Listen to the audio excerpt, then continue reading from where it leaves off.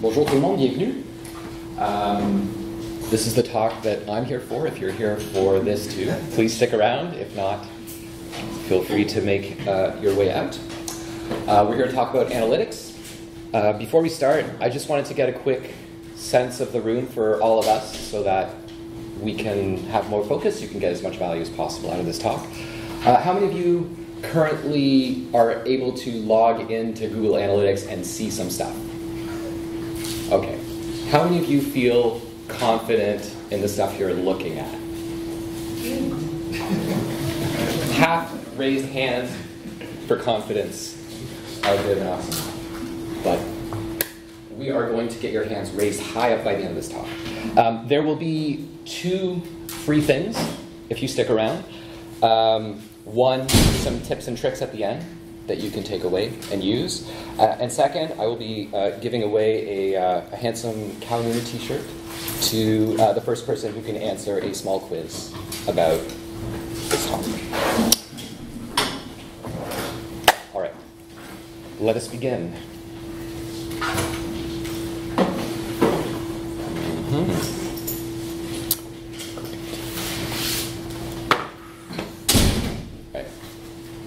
A little thought provocation. A lot's changed in the game. Voice is a really big thing. Some more or less recent statistics have taught us that about 20% of the searches right now are voice searches on Google. This is pretty important. Some of this affects SEO a little bit, but we can tell a little bit of a story here. Which is the purpose of analytics, ultimately.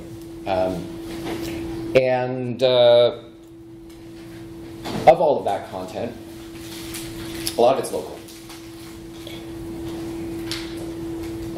Most of the traffic on the internet is bots.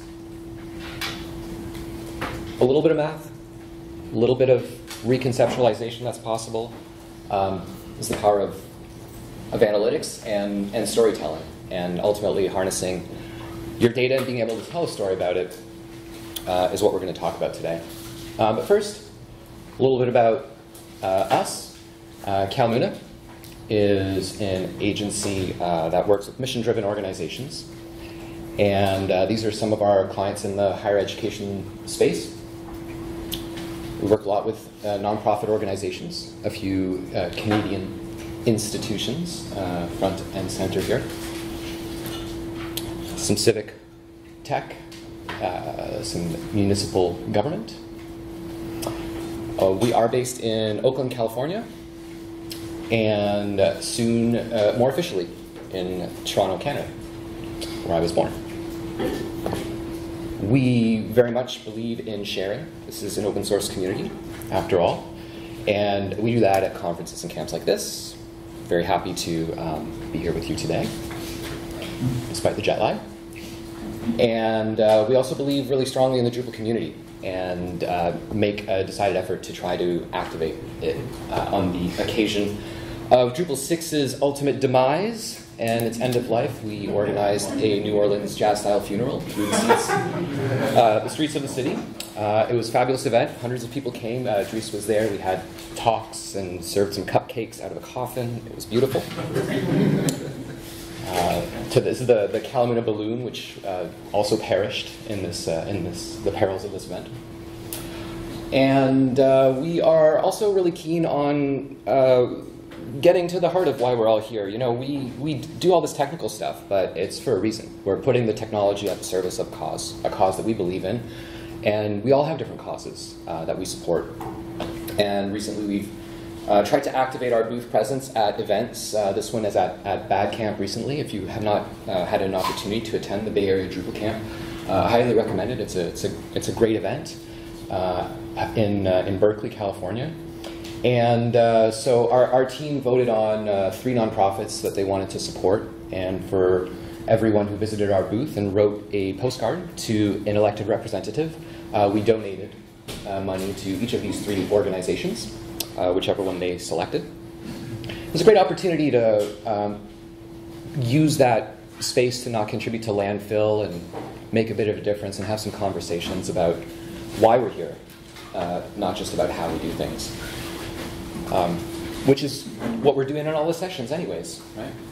And at DrupalCon, we did something similar, but used the opportunity to plant trees. So for every interaction individuals had at our booth, we planted one tree and were able to contribute a small forest back to the space where the wildfires were devastating Northern California.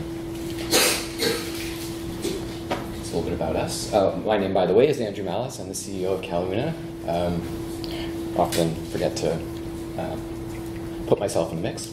We're here about you. We're here to talk about you. We're here to talk about analytics. Why are analytics important? You know, what are we here to talk about? Analytics are about measuring outcomes. And why? Well, we want to empower stakeholders with the power to make decisions and for those decisions to be informed. And we also want to know, in this quest to do good, how much good are we doing? You know, you make a great website, everyone's happy, or maybe exhausted by the end of the process. And then, you know, there's a celebration, but why did we build this thing? It was for a reason. It was to gain more traction, sign people up for a newsletter, or change legislation, or serve a local community. How do we measure those things? It's important. And ultimately, you know, I am a novice at this and learning more, and I find it's kind of an interesting time to share what I'm learning and try to make that knowledge more accessible. I've learned a lot from our senior analyst, Vadim, who's based out in Aurora near Toronto. And so I'm here to relay a little bit of what I've gleaned over the last few years working in analytics. But before we start, let's just take a moment to think about the power of analytics and what kind of stories they can tell and how they visualize information. There are different ways. You know, you can just look at numbers and percentages and statistics, but it's powerful to show data visualizations to understand what's going on. This is a form of analytics. It's tracking user behavior on a website. It uses a tool called Hotjar, which is a little script that you can install on your website, and they have a free offering. You can put it on your homepage, for example, and track the first 1,000 visits for free. And what it will show you is where people are hovering their mouse, where they're clicking, and how far down the page they're scrolling, which can be impactful. Just one thing I found out after we had our site done is that if you're a nonprofit or a charity, they give you a free account for that's fantastic. Like the expanded Youthful Events account. Good show. The other nice thing about Hotjar is you can go back and play the sessions and see kind of real time what the interactions are on the site and how people are scrolling and clicking and how long they're taking to scroll down that page, which is kind of nifty. Where's their mouse going? Here's an example visualization of there's a little plugin that Google Analytics has. It's called Page Analytics. It's okay, you know, but it does some cool stuff it puts some overlays over all your links and shows you what percentage of the total page clicks are present. Now, in this case, we were working with a university, and they had this button, which is the main purpose of the page. We were able to really signal a design flaw here, because this does not look like a button, and people are not clicking on it. Therefore, the purpose of this page is not really well served. Now, you can get data from other sources as well. You don't have to just install Google Analytics and rely on it completely. It can't tell you certain things. Here's an instance where we were working with a client, and we had a lot of patient data. It was for a clinical practice. And so we had addresses of all their patients, and threw that into a spreadsheet and reverse geocoded the addresses and dropped some pins and clustered their audience on a map And they're based in San Francisco, but their audience was like spread out all over, all the way to China. And these are people that are going to get their teeth cleaned. I don't think they travel all that way. And so what we identified by visualizing this data was that many people hadn't changed their address, that the mail the institution was sending was going overseas, and the bills weren't getting paid. So not something we were looking for at the time, but that emerged out of the data just by looking at it a little bit differently. Surveys are a powerful tool as well. You can only analyze the data that you have, and if you don't have the data that you need, well, consider going out and getting it. This was a survey that we conducted for another university in the discovery phase, asking people how often they engage with the website.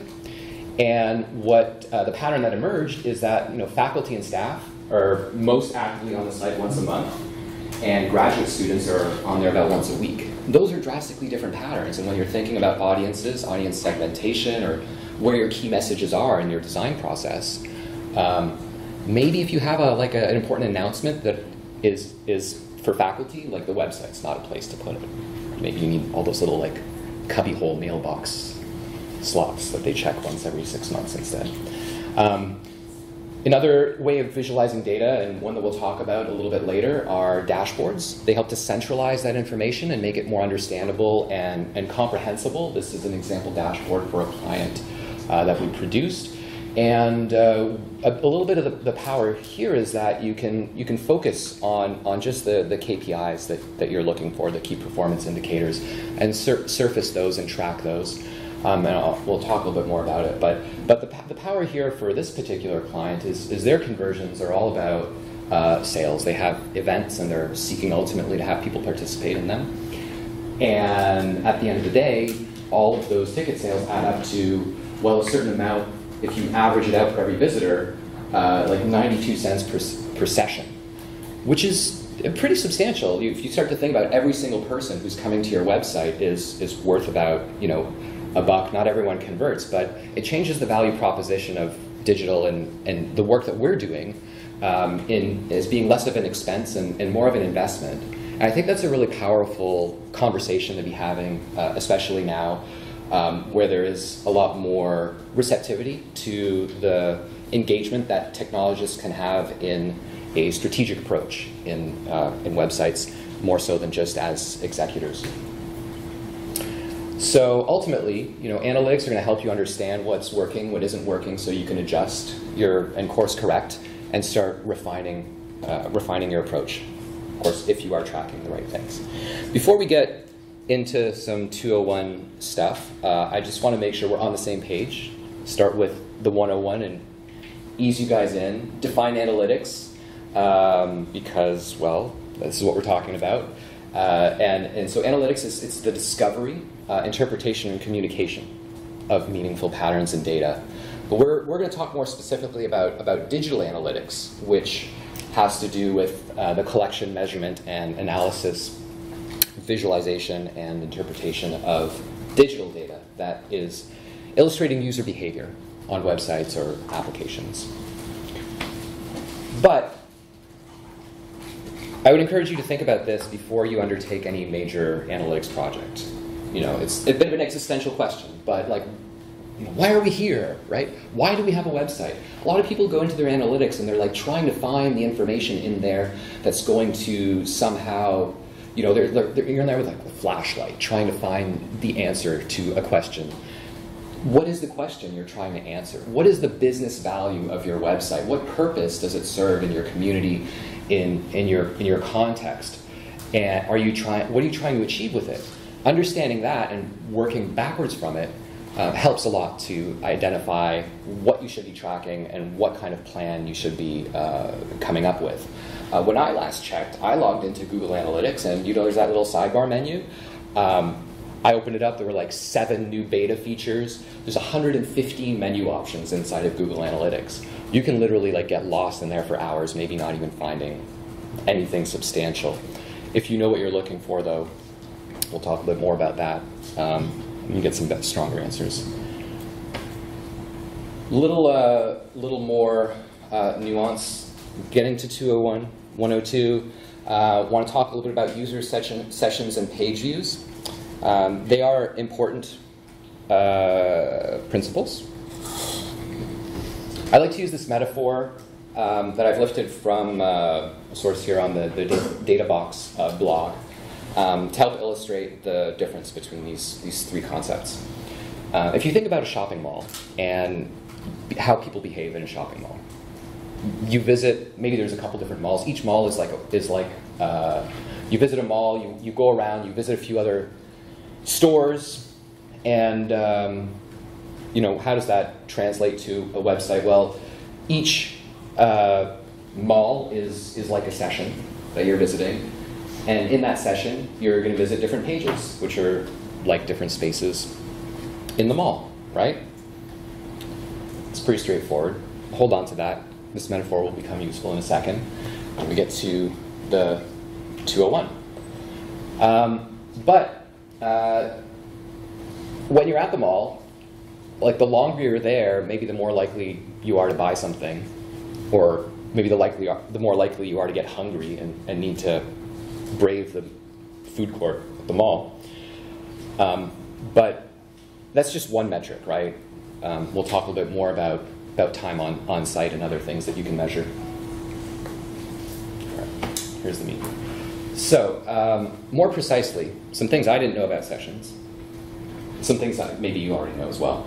But a session begins as soon as the visitor hits the first page on your website, and the timer starts. Lasts half an hour. If they don't do anything, the session ends. If they come back, that's a new session. If they're on another browser, that's another session. If they're on their mobile device, that's another session. Now, there are some ways, more sophisticated ways that you can track and unify that behavior now across mobile and other experiences, varying degrees of reliability. But that's, at least in principle, how the sessions work. So at the end of the day, Google Analytics has no idea how long someone has spent on the last page of your website, which affects your thinking about sessions, because say you're using the mall metaphor, you go to the mall, you spent some time in the electronics store, the clothing store, then you go to the food court, and you spend half an hour in the food court, but and you leave. When you've left, there's nothing to track. You've gone. So you may have spent 1 second visiting the home page, and then 3 hours scrolling up and down this amazing single page application that's been built, but the timing of your session is going to be 1 second.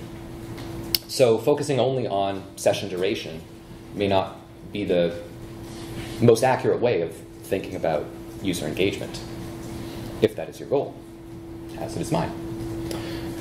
So, a little aha moment for me there. But what about that? What should we be tracking? I like to think about intent. I like to think about user intent. What are they here to do? Are they achieving what they're seeking to achieve? One way of doing that is focusing on goals. And those goals can help to measure a campaign. Talk a little bit about these notions. Goals are cool. You can create them yourself. We'll look at some of them. There's also a bunch you can import from the Solutions Gallery. If you haven't visited the Solutions Gallery before, it's like the listing of Drupal modules. There's a lot of them, varying degrees of quality. There's some great stuff out there. There's some junk out there. But people have done it before, and they're sharing with the community. And it's a great place to have a start. So what kind of goals do you want to establish on your website? Here are some examples on a typical website. Maybe you want people to contact you. Enter your contact form, their contact form information. Maybe you have some files that you want them to download. You have a directory and a whole bunch of PDFs, right? Maybe you want people to log in, because that's you have an intranet, and if no one's logging into your intranet, it doesn't matter. Maybe you want people to share stuff on social or play a video. If you set these targets up, these goals, then you can report against them. You can see how many conversions you've had, and you can start to visualize them in funnels. Here's an example funnel visualization of a kind of typical e-commerce a very simplified e-commerce workflow. People put stuff in a cart and they check them out. This cart may be a membership or a donation, or there's other ways of thinking about things than just transactional mercantile data. But there's also this other thing called enhanced e-commerce, which I didn't know about. There's a lot of these like premium products and other things that Google has had. A lot of it's free, but one of them is very useful. This enhanced e-commerce report gives you a clearer way of being able to track the engagements in the funnel and what people are doing along the way. So I encourage you guys to check that out. Also, you can get these nice reports, which are more horizontal and more suited to a slide presentation than a vertical image. But yeah, quite useful. And once you're able to track all this stuff, well, everyone isn't the same. Everyone's different, but there are some types of individuals or some characteristics that we may care about more than others on our sites. There are ways of reporting against them. This is called segmentation, audience segmentation. And you can report against this inside of Google Analytics, building up criteria using kind of like a wizard here that lets you add things up. And you can set a number of conditions, like show me what segment of my traffic are have identified themselves as female between the ages of 25 and 50 in the province of Ontario. And then you can maybe compare that against some other segments and see how people are responding differently to what you're doing and what you're putting out there. So yeah, they're pretty cool, and you can apply them retroactively to all your data. They're non-destructive. How many people are worried about their bounce rate on their website? No? How many people have a clear understanding of what bounce rate is? A couple? Okay. All right. So, what is bounce rate? A bounce rate is when your session is only one page view. So someone goes, visits your site, and then leaves. They've just gone to see one page. Now, increasingly, depending on the nature of your website, but most websites nowadays are seeing an inversion where the homepage is not necessarily as popular as it was. You know, the longer tail of content is growing. People are entering your website through a search, through Google. Maybe they found exactly what they're looking for. They went there, they found something. Fantastic. Your job has been well served. Your job is done. People are happy. They got what they needed. They read the whole thing. You can check this if you look at if they scroll down the whole page. You can validate that kind of assumption. There's also a bounce that's like, oh, this is not what I was looking for at all. They're in and out. There are also bounces that may be false positives because they're robots that are just kind of like hitting your site, and we'll talk a little bit more about how to filter those out. But ultimately, there's no relationship to how long someone's on the website for. It may not be like, oh my goodness, I don't like this, I'm gone. They may be accurately engaged.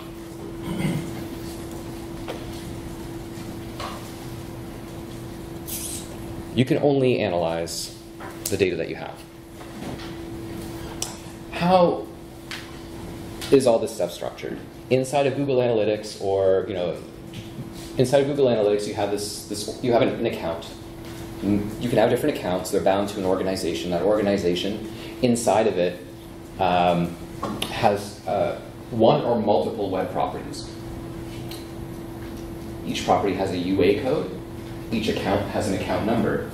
You can see the relationship between the account and the property. The properties will increment. And this is the UA code that you may see when you put the tracking on your website. They ask you for that unique identifier. And that's all you need to start tracking. Although, if anyone else finds your UA code and puts it on their website, then suddenly your analytics accounts are tracking whatever's going on their website. And we'll talk some more about how to filter that out, but it happens. You may find like there's some weird stuff in your analytics, like there's some spammers that are doing this kind of stuff now where they They want you to go to, they're targeting you as an analytics user, not the end user of your website, to be like curious about what's going on. Why am I getting all this traffic from this stuff? And then you go to their site and then they try to phish you and whatever. Okay, but that aside, each property has got multiple views. We'll define views in a second. The default view, when you first install Google Analytics, is called All Website Data. Fantastic. And each view contains data only from that point forward. You can create more views, but it'll only start collecting information when you press that create button. So it's a good idea, if you have that opportunity out of the gate, to have a strategy about view creation.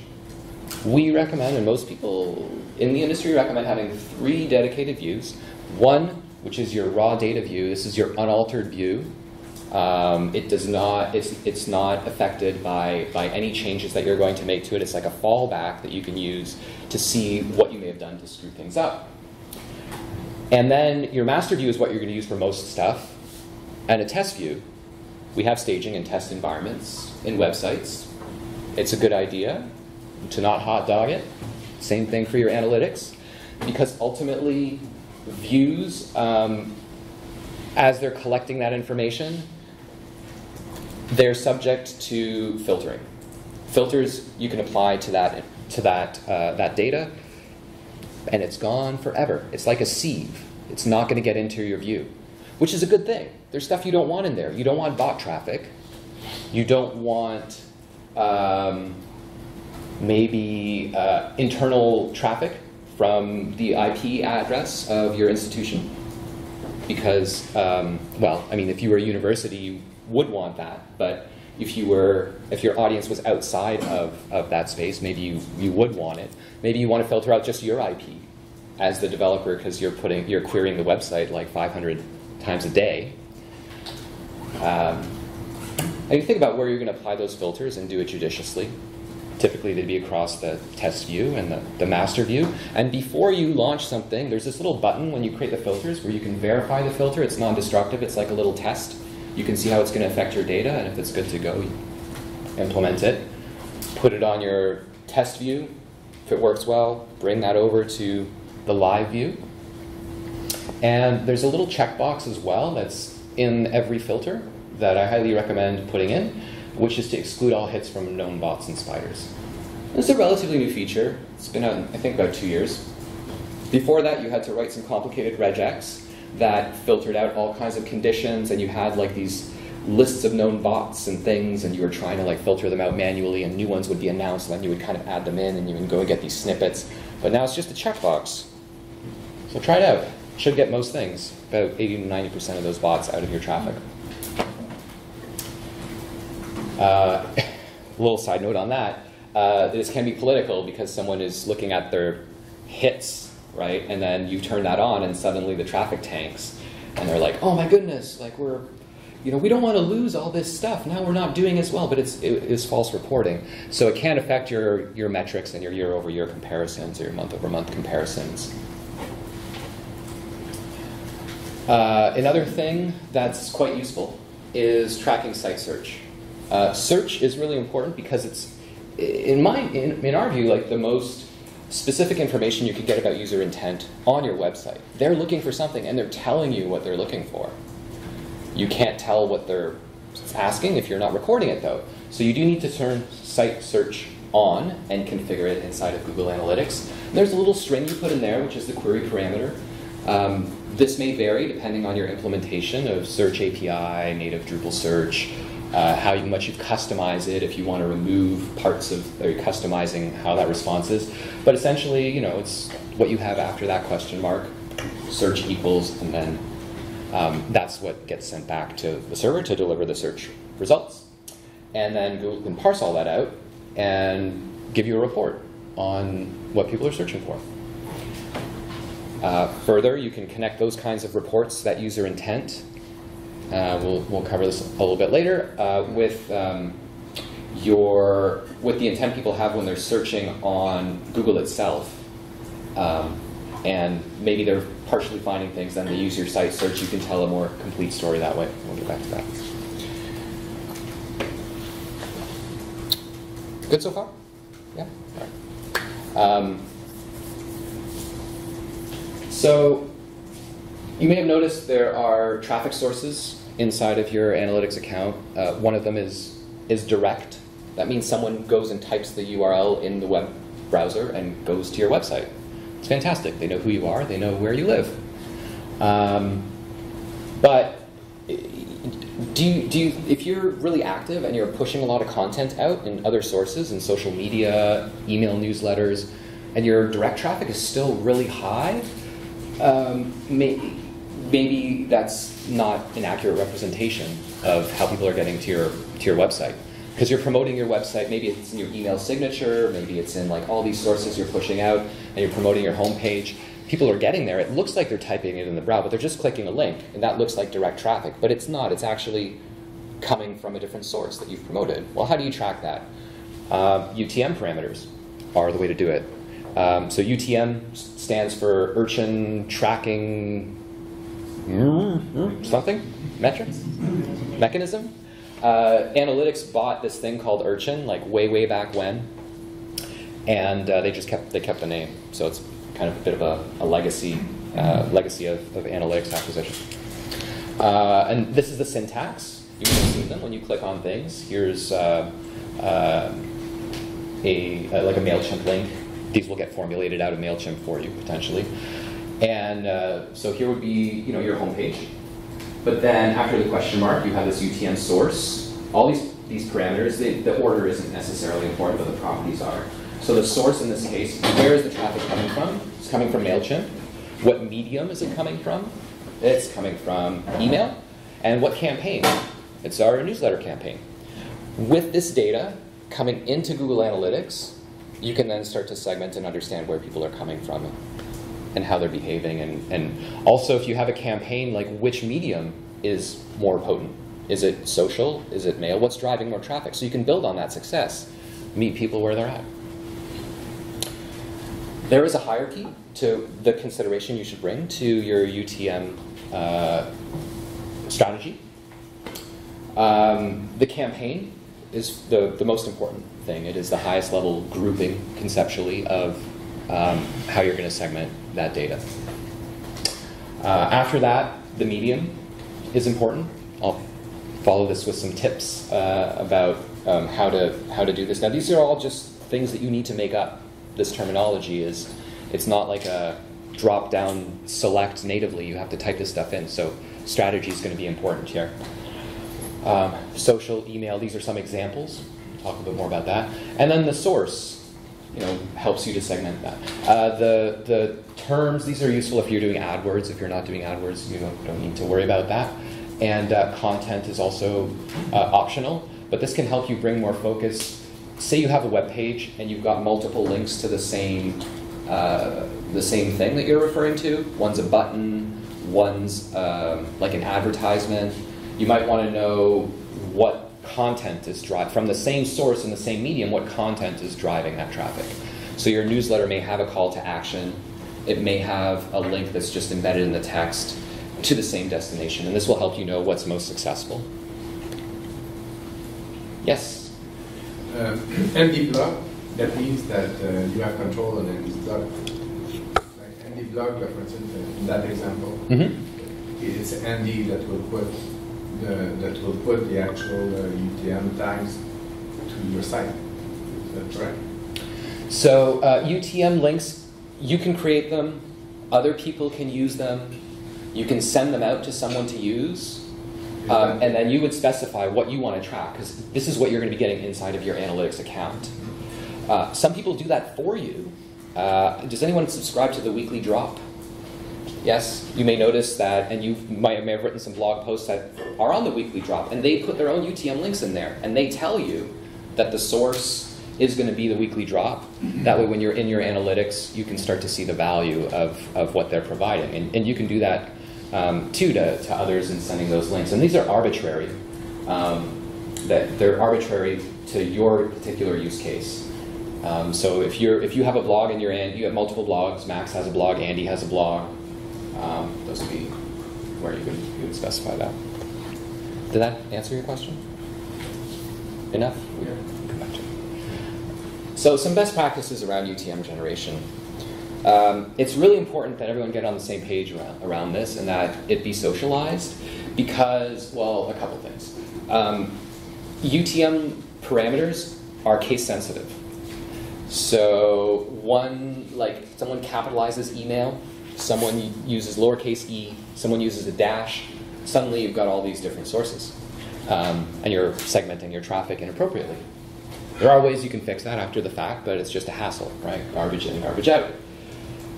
You want to track how you're doing it. You want to standardize how you're going about it. If you have established these conventions, then document them and enforce them. There are a number of spreadsheets that you can use that have some templates and little drop-downs to create these links. Set in the back, you decide what all your parameters are, you kind of like list them out, and then when users want to create a UTM link, they just have a drop-down. You can go, Google has a generator, you can Google UTM generator, but you still have to type those things in. And then you don't know what is in use. So having a catalog of them so you can see what the rest of your team is doing and be on top of it is a good idea. So there are some services. There are quite a few of them. Some of them have good free enough models. Spreadsheets are a pretty good way to do this. Also, don't use spaces in any of your parameters. Use dashes in between all your words if you have multiple words. And don't use special characters. Ampersands will really mess things up because that's what segments the different parameters from one another. So, you know, if your newsletter is called Cookies and Cream, you might want to replace that ampersand with a dash or an and. Also, if you're using ads, don't use UTM links for Google Ads. They get created automatically for you. So you don't need to, when you're linking out from that ad and you're doing your outbound link from it, just put the URL in. They'll all be created manually. Then when you're thinking about social, yeah, there's a lot of different socials. There's Facebook, there's Twitter, and everything. But we found like just having a broad category for social is usually pretty good because you know, specific content is going to be in the source, and that's kind of it for UTMs. Search Console. Does anyone use Search Console right now? A couple people. Okay. It's a pretty quick hookup. I encourage you to try it out. It's another Google product. It used to be called Webmaster Tools. Maybe more familiar with that. Now it's called Search Console. And what it does is it helps you understand organic search performance. You can only track what happens when someone's on your website, but with Search Console you can see what they're actually typing into Google to search and connect that story between the two spaces. You can also understand better what they're searching and how it ranks against your competitors, and what the keyword rankings are for what they're actually looking for. So it tells a big part of the beginning of that story, and the performance of search ultimately. Now, the thing about Search Console to know is the data is not super fresh. It's not live. It's like 48-hour. There's a 48-hour delay, and the data is only held for 16 months. So, you know, it's still pretty good. You can do year-over-year reports. But I highly encourage you to do this. It's pretty quick and easy. Just that, you know, you can use your Google Analytics account to connect it to your Search Console pretty quickly. How many people use Google Tag Manager? All right, great. Google Tag Manager is the bomb. It's great. It's fantastic. So, you know, you got to install your tracking code on your website. You can use a module for it, right? There's the analytics module that Drupal has. But then if you want to do any kind of customization, you're pushing code up to production, and then there's delays. And with a lot of the stuff, depending on the size of your team and their influence, you know, marketing may have a big role to play here. And Google Tag Manager allows you to empower marketing to manage tags on your website. Well, what are tags? We'll get into that in a second. But one of the really great, valuable things about Tag Manager is it lets you manage manage Google Analytics, you install Google Tag Manager on your site instead of Google Analytics. Then Google Tag Manager has a web interface. Then you plug your Google Analytics into that. And more, other stuff. I was mentioning Hotjar earlier, Crazy Egg, AdWords, all these other tracking, all these other scripts, third-party scripts, you can just manage through a tag manager. That means you're not pushing a bunch of code up, but most importantly, all those requests are being done asynchronously. So you're not slowing down the performance of your website as much, and it's less costly to be trying out new stuff that might otherwise be blocking the rendering of your page. They have a UI inside of there that you can use to track specific kinds of behaviors. Tags, triggers, and variables are the terminology that are used. We'll look at those in a second. But it lets you track other things that Google Analytics doesn't natively track. You can track file downloads, but you can't segment across which type of file. With some help through Google Tag Manager, you can tell how many people are downloading PDFs, Excel documents, PowerPoints, and report against those, if that's useful to you. You can also track the types of clicks most differently. Are people clicking on a phone number? Are they clicking on an email address? Analytics doesn't know anything about this unless you tell it. So Google Tag Manager can help you manage that information and push more interesting data into Google Analytics for analysis. How is that done? It's done through what's called a data layer, which sits on top of your website. It's some JavaScript that tells you what you're sending to analytics, and that can be done through this UI, or it can be done in a more custom way that's a little bit more performant and more like codey.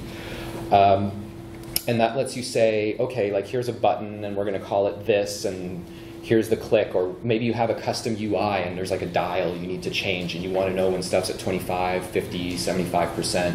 Google Analytics isn't going to know anything about that, but that is an important part of your conversion metrics. You know, how much are people engaging?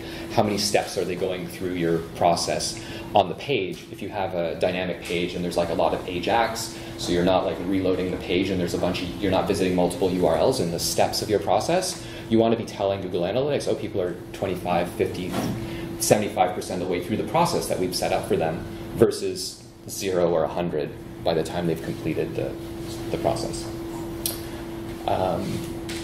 Here's an example of some tags. A lot of these are, again, things that you can import that are already done. There's a bunch of libraries and other stuff, and it'll get you going. Lunametrics has this tracking plugin for YouTube. It'll tell you how far people have watched through a video. Not, you know, it's pretty cool. Did they watch the whole thing? Halfway, 25%. File downloads, email clicks, outbound links, outbound versus inbound link can be interesting to know what people are using your site for. Is it a resource to go elsewhere, or are they really invested in the content that you have there? Oh, and scroll depth. Earlier we were showing the Hotjar stuff. So these scripts will give you some basic analytics about how far people have scrolled down the page inside of Google Analytics, and all for free too. It's cool. Oops. Meant to be Google Data Studio. Has anyone here used Google Data Studio before? A couple people. How many people are at least familiar with Data Studio? A couple. Okay. This competition for this T-shirt is going to be limited because I mentioned Google Data Studio earlier. Google Data Studio is like analytics meets PowerPoint. It makes your analytics more digestible. And what time is this thing supposed to end? Yeah. No. Oh, all right. Let's do bonus content. You guys okay? I got like 5 more minutes. Power through this. So here's a dashboard. There's an ecosystem. You can build all these connectors.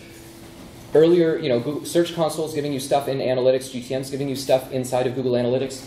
But there are other properties that you have, other kinds of engagement, and you can merge all that data together inside of a dashboard. You can pull stuff from your social metrics, from other things. There's some third-party connectors in this ecosystem that will let you build and report against this. If you have like 5 different websites, you have to go and log into 5 different Google Analytics accounts. You can take those metrics, put them on one single dashboard, and see how everything's performing against each other. It's kind of nifty. Also gives you that high-level perspective that empowers decision makers to know how things are doing, to celebrate your victories, give you a raise and all that stuff. There are other alternatives to Google as well. Here are a couple. Power BI, DataBox. lot of great free stuff on the Databox tier. I encourage you to check it out. Tableau just purchased recently by Salesforce for $15.7 billion. So maybe something valuable in there. It's all stock though, don't worry. But this lets you do like on-premise analysis of data and visualizations. It's pretty cool. They have great pricing for nonprofits as well, and Power BI is more of a Microsofty thing. If you're on Windows, then you can consider that. And then Google Analytics is not the end-all and be-all. Matomo, which used to be Piwik, is an open source version, and you can also host it on premises, so you're not sending all your data out to Big Brother. Adobe has also got an analytics platform, which is part of the Marketing Cloud. These are alternatives that you can pursue. A lot of the concepts are similar. Some are a little bit different, and the things that we saw before. If you want to learn more, here are 2 good resources. One, there's a demo account.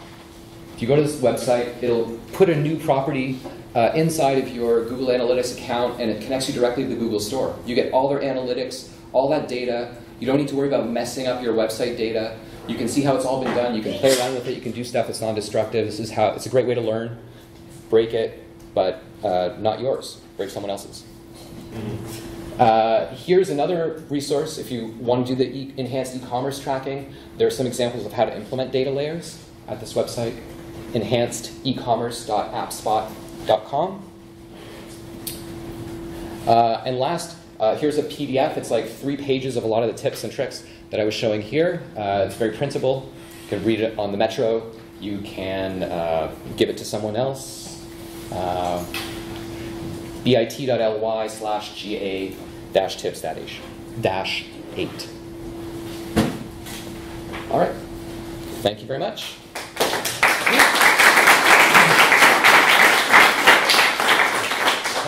Yes, sir. Do you have experience with GDPR and Google Analytics? Some. What are you concerned about? Suppose you have a client that has a visitor from Europe, and you want to put Google Analytics. Are there restrictions?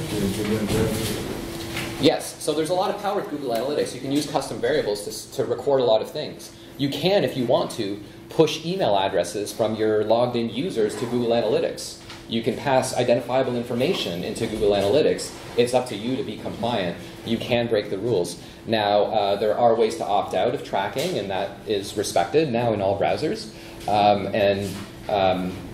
In terms of GDPR, Google is really up on that. You want to be telling people you're tracking them generally if you have European visitors, and there are ways of doing that. There's a good resource. There's a little product that we've gotten interested in called Cookie Pro, and it gives you a banner on top of your website, analyzes all the cookies, and then people can opt in or out. It's starting to make some waves around there. It's a pretty easy way of doing that kind of alert.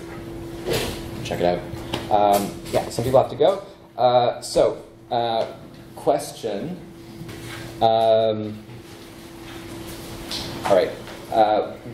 What are the 2 locations where Calmoon is based? In Oakland and Toronto. Great. All right, you win. You can come up later. I'll give you t-shirts. Any other questions? Who did you cheer for last night? Pardon? Who did I cheer for? Oh, well, I won either way, so I was cheering for the Raptors because this is the time to be in Canada, right? So for sure, yeah, long time coming. But the Warriors, their practice stadium is right outside of our office. Like we can see the window, and it says Warriors, and they're right there every day, staring at us. So. I'll send them my condolences, I guess. Feel free to be in touch. I'll be around till the end of the day and on the internet forever. Thanks.